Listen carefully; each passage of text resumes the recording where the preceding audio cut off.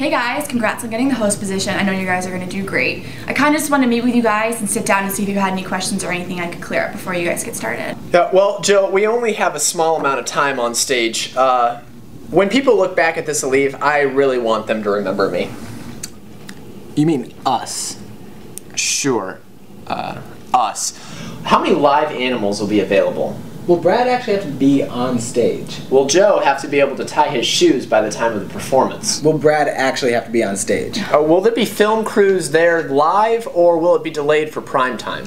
Who has to approve the script this whole time? What's our budget? Are we allowed to go into debt for the costumes? I mean, how many transitions do you think we need? Will Justin Bieber actually be there? Who's Justin Bieber? Will I be able to shoot Joe with a cannon? Out of a cannon. No, with a cannon. Look, guys, ELLIV is not about you. I've been trying to tell him that. Has anyone seen my pencil case? Guys, it's not in here. Anyway, is it hard to learn to breathe fire? Okay, if you guys really want to stand out at ELLIV, I have an idea.